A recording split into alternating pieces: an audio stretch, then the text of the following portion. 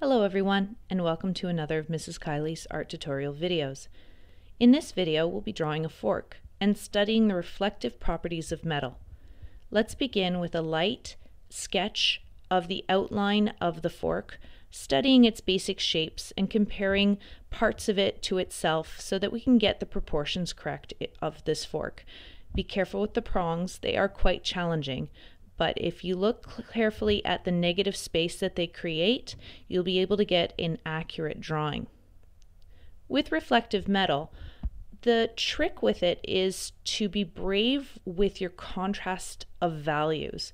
So values is the lightness or darkness of a color or tone, and contrast is the opposites of that. So we take black and we take white and we can put them side by side to get that shiny appearance, that shiny illusion of reflective metal.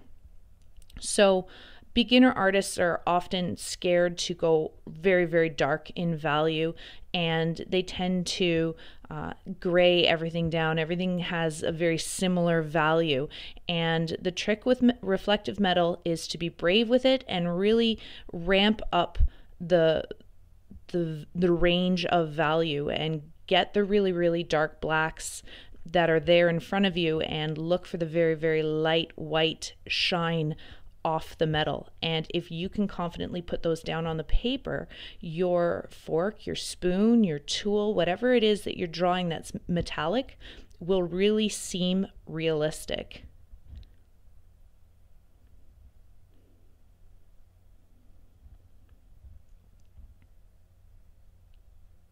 Now the fork curves up off the surface of the table and it casts interesting shadows as a result.